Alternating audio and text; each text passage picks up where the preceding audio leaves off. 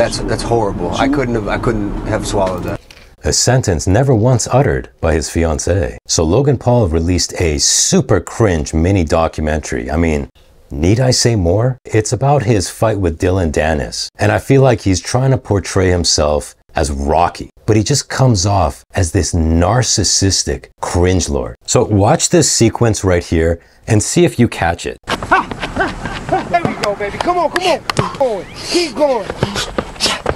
Did you catch that? So here Logan is doing 3 different exercises, okay? He starts with some sprinting, medicine ball slams, and some high stepping. But that's not what's important. What's important is that during a couple of these exercises, he's not wearing a hat, but during one of them, he is wearing a hat. What's the big deal, right? It's all by design. You see, sprinting, no hat.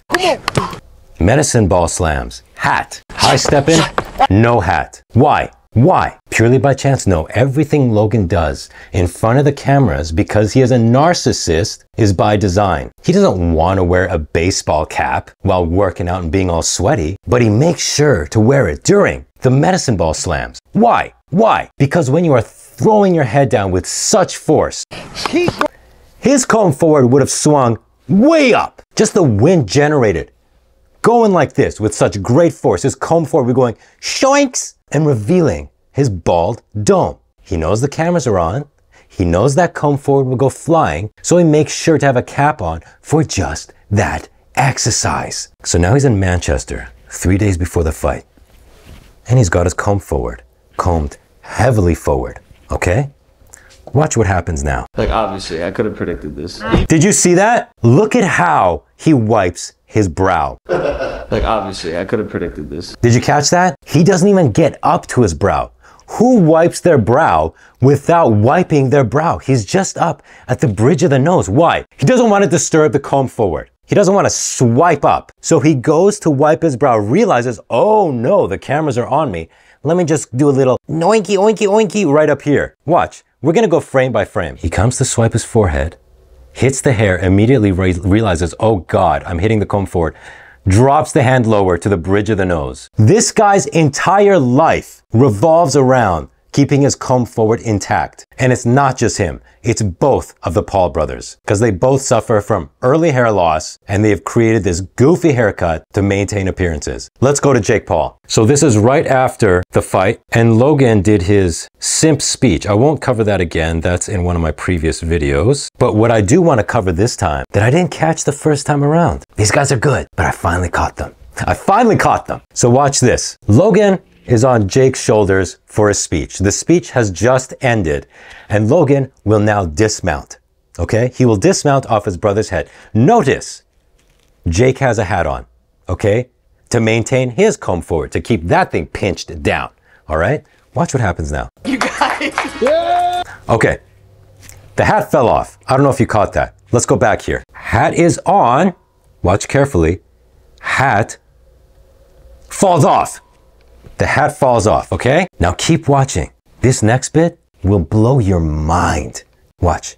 The hat fell off, so he's hiding his messed up comb forward behind Logan's body. Now you're just gonna get a peek of what happens here. Just a peek, but it tells you everything you need to know. Check this out. We're beginning to see Jake's head, okay? Watch what happens now. You will not believe this. Jake starts coming up. Watch his hand, right under Logan's hand. Watch that hand. Before Jake comes up and reveals himself, he gives a quick comb forward swipe.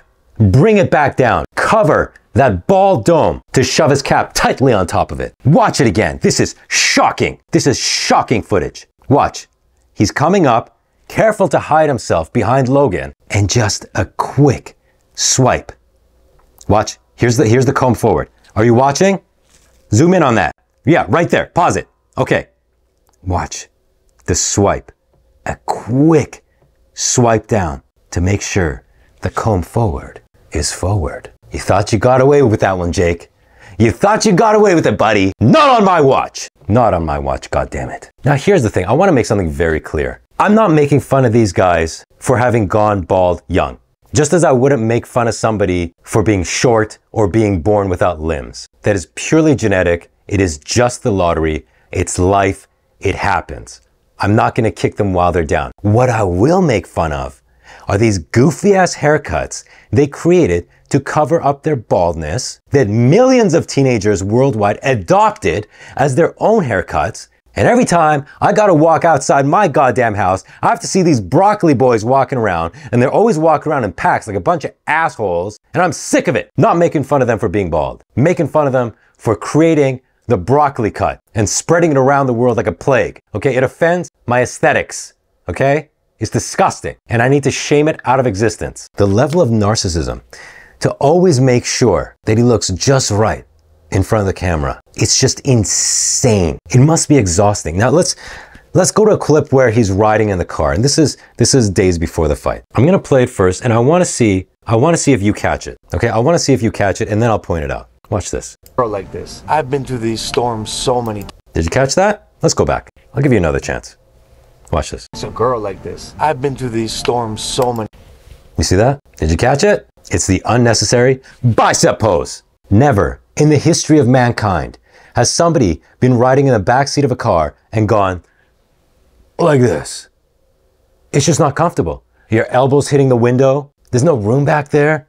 Nobody's done it except this guy, because he knows the exact angle the sun is shining down upon him, creating just the perfect highlight underneath the bicep peak. Now, he's not dumb enough to go like this, all right?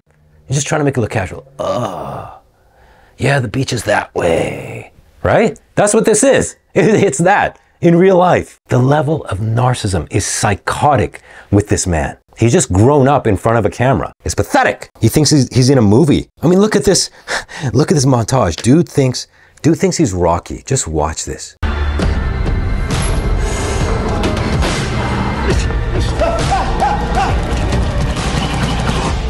Ugh, disgusting. Look at how he looks into the camera while working the speed bag. Look at this.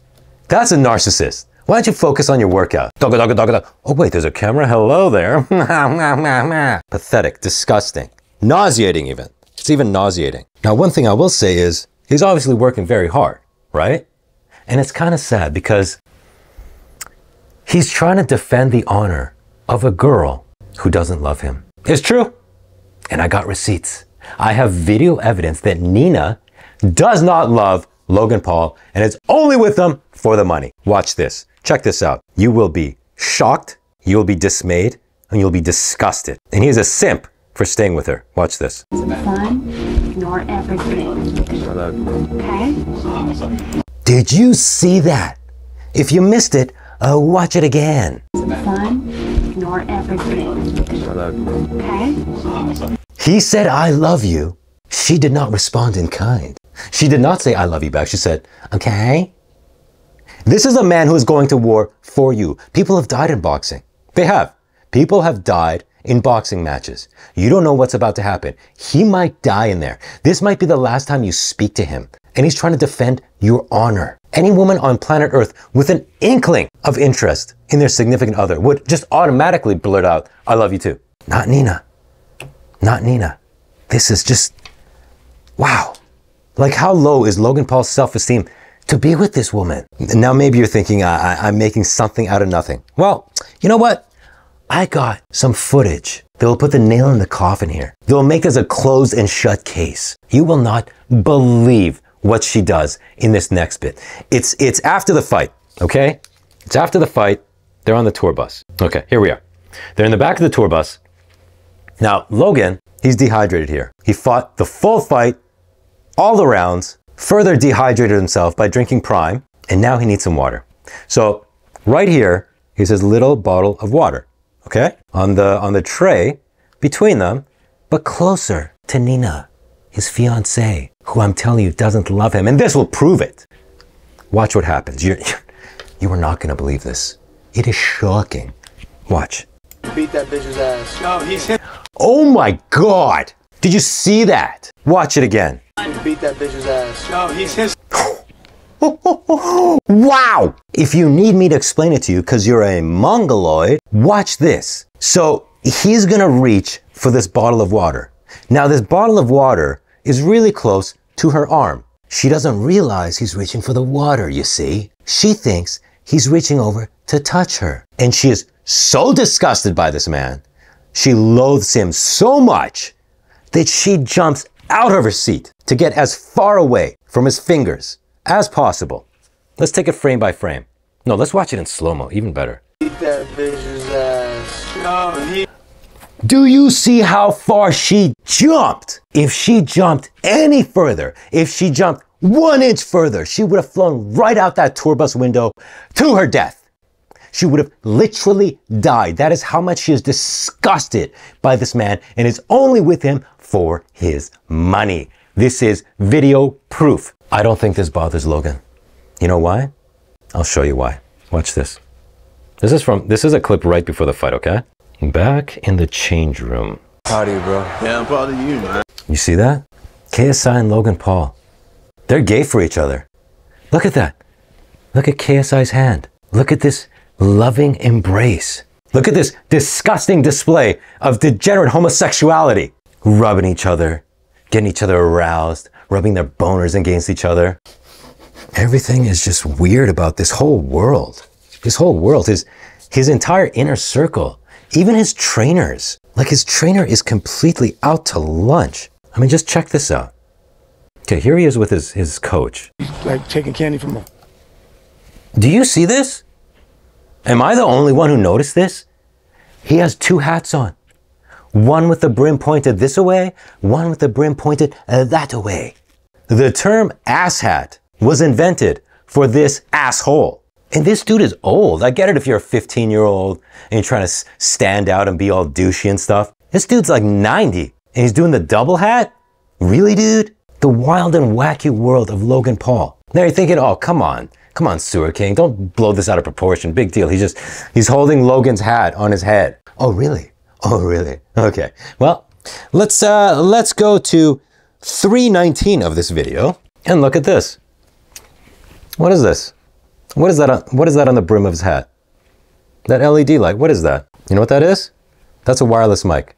That's like one of those Rode wireless mics, okay? Now, a normal person would pin that to their lapel, right there. And he's got a lapel, okay? That's where a normal person would put it. But he's like, no, I'm asshat. I need to put this on the brim of my hat. That's not even good placement for a mic. In fact, the first time I shot this video, I placed the mic on the chair behind me, and that's why I'm reshooting it, so I know a lot about poor placement of microphones. And this is it, folks. But he's not done. He's not done with the hat hijinks. No, he's not. Same clip, but he turns his head, and you will be shocked what you see next. Squat. Right there. He's got the tag of the hat on the other side. One side, he's got the wireless mic. The other side, he's got the tag of the hat. All right, so in this clip, we got Cuck Hansen, the world's greatest tax evader. But this is not about Cuck. Check this out. Funny. I can't believe we got Chris Hansen. Dillon Danis. You see that? You see that? Let me back it up a couple frames. Here's asshat again. Now he's got his sunglasses on the brim of his hat. So let's do a review of all his asshattery. 1, the double brim. 2, the mic on the brim. 3, the tag. 4, sunglasses on top of the brim. You're telling me these are all coincidences? No. This is all done on purpose. His entire inner circle, his entire world is just cringe, douche, baggery. Come one, come all. And I've had it with them. I've had it with them.